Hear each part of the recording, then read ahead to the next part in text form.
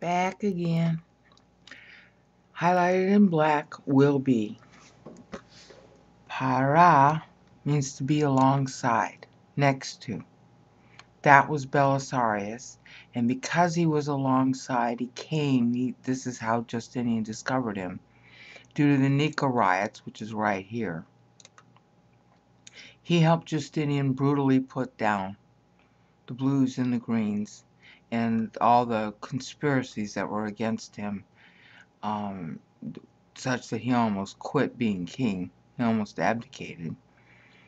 And then, in these 2 years, 533 and 534, Justinian sent Belisarius, who was his alongside advisor, he sent him to Africa, and Belisarius brilliantly won in Africa during those 2 years. So our boy Justinian is full of himself. Okay?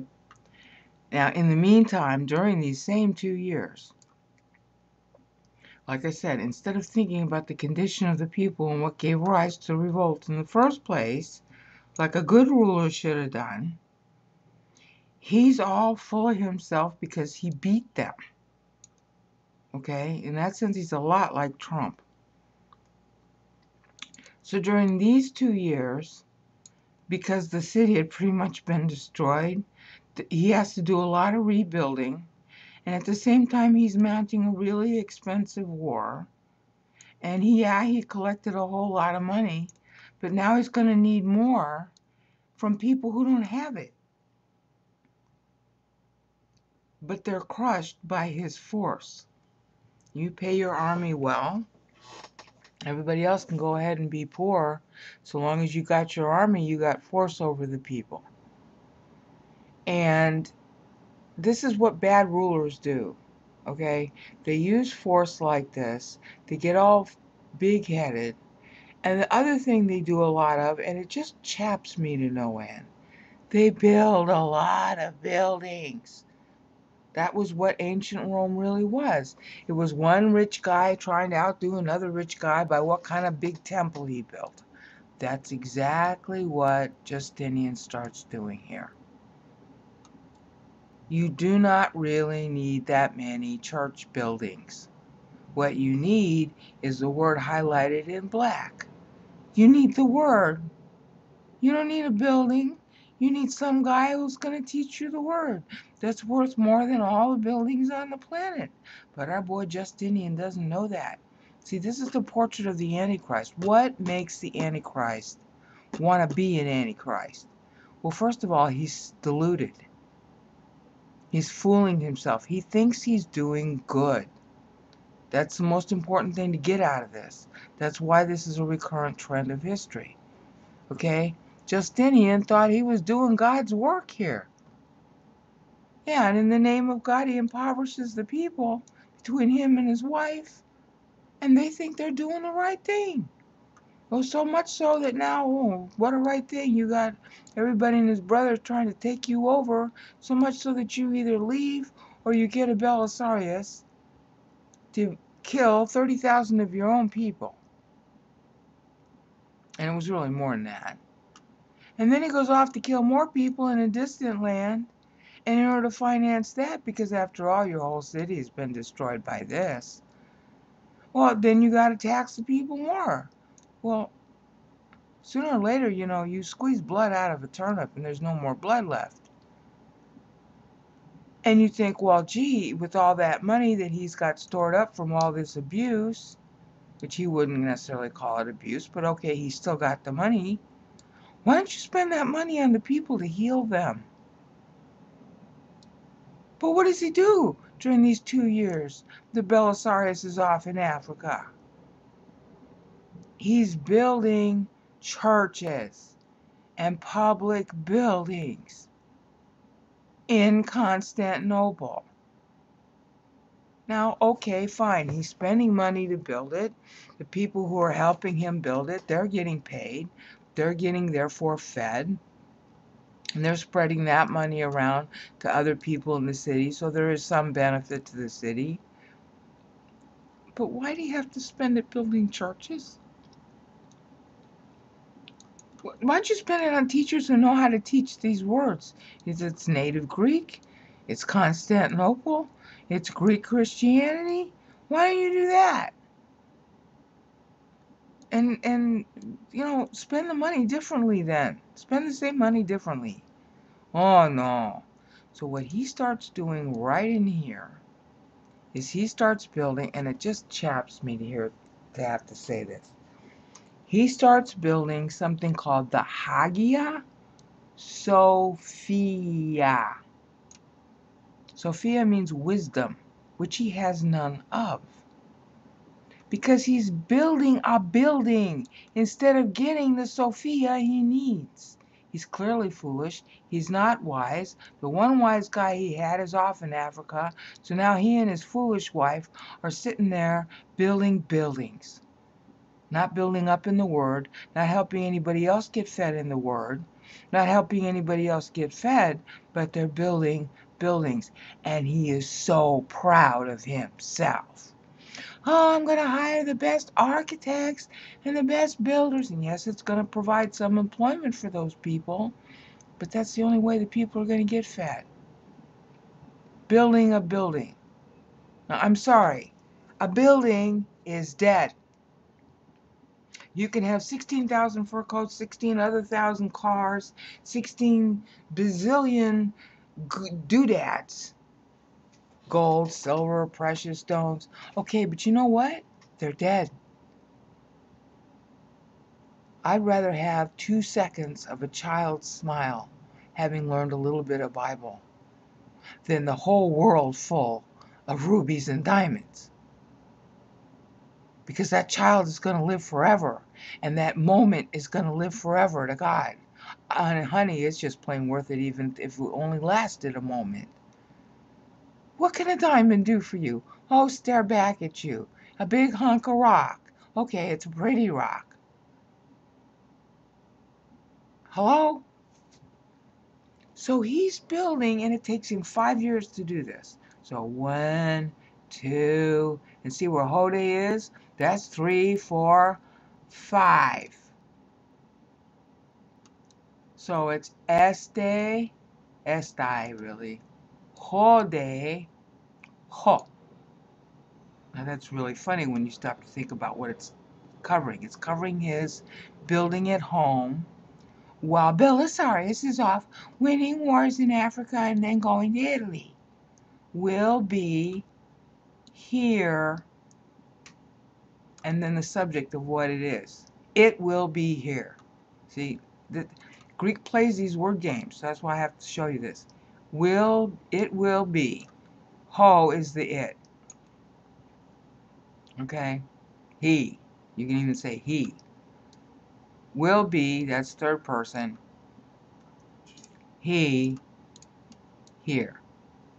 Now that's not what the angel is saying. When you play it across the years that this covers, that's what you get. Okay? So it's he will be here. Okay. Or you could say it, but with the masculine noun. At that point, at the hole, you know what's there? Hagia Sophia. Hagia means saint.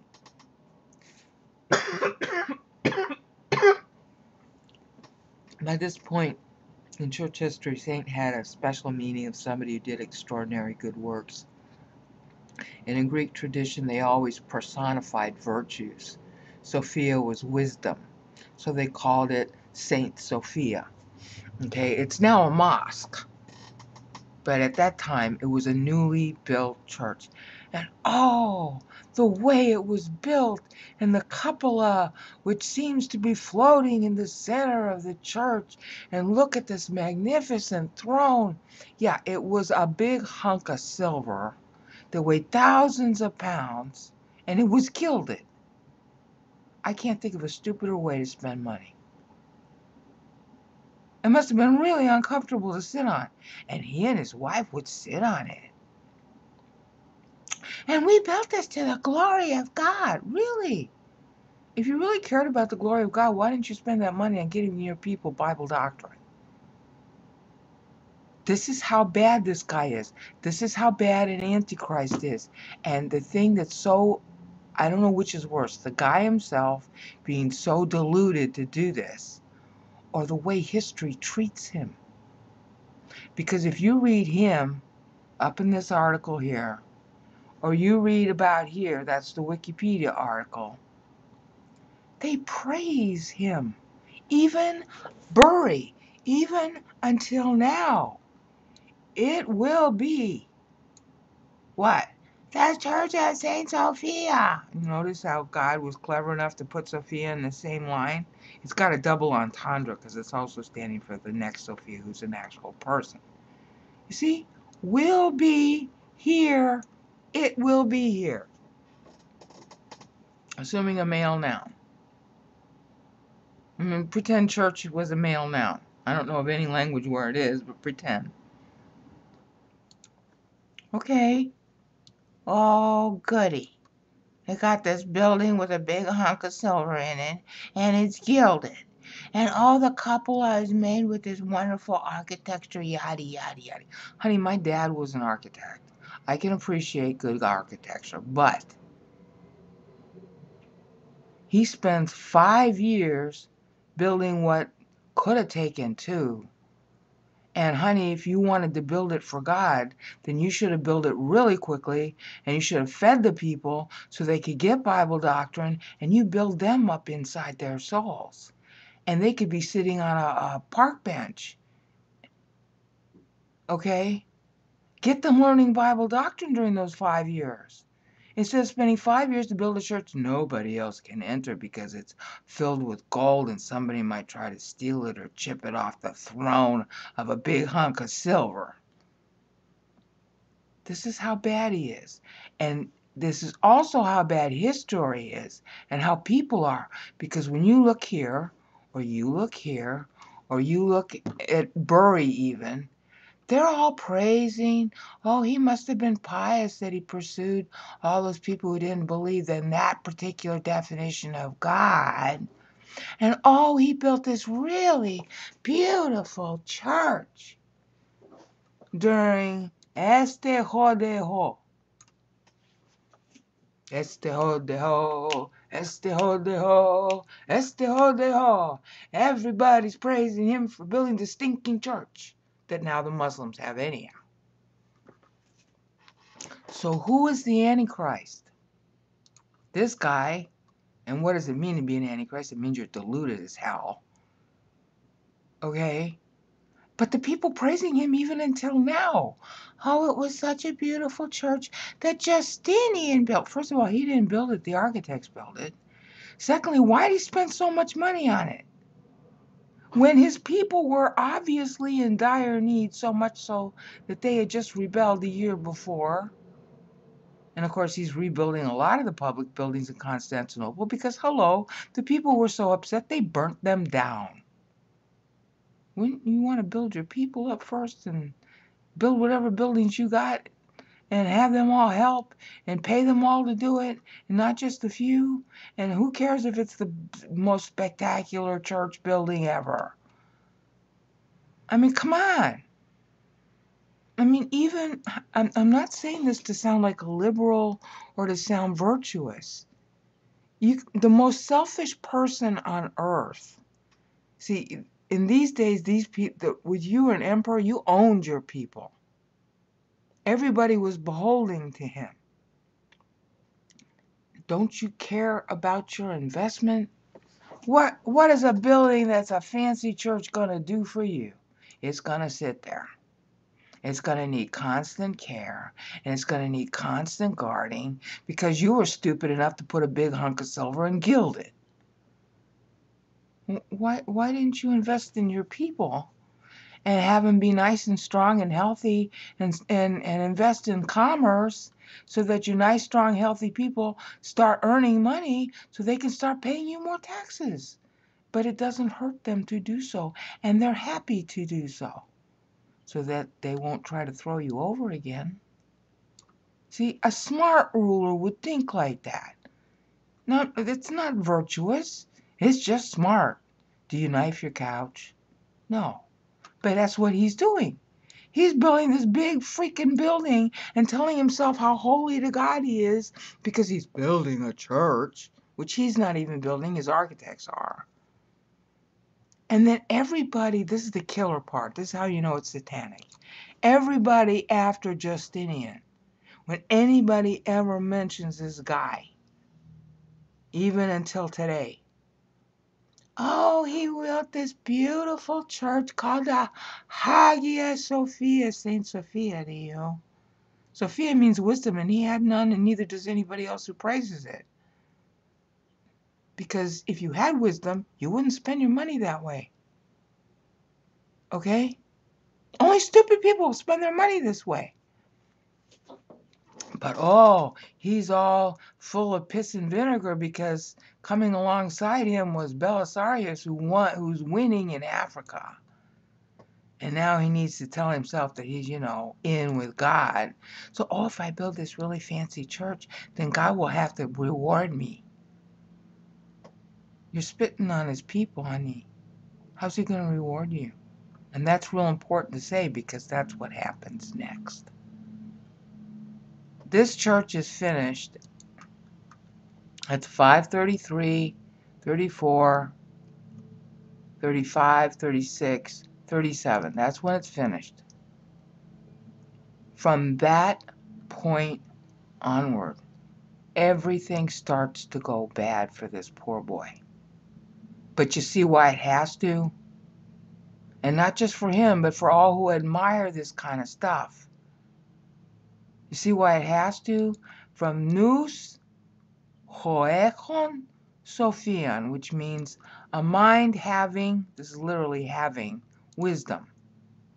Here, and then the word is not really in the verse, but it's here, comma, a mind having wisdom. In other words, what I'm about to tell you, you need to have Bible doctrine to understand. Well, he didn't have any, clearly. So as soon as the whole, for the church that was supposed to represent Bible doctrine and get you thinking about God, well, he didn't have the nous for it. He didn't have the mind for it. So a mind having wisdom, that's exactly what he's going to lose. It's just so sad to have to cover this next part. I want to die. From 537 to 544 are going to be probably the worst years of his life. And they don't stop there. They just get worse. And we'll pick that up at the next increment.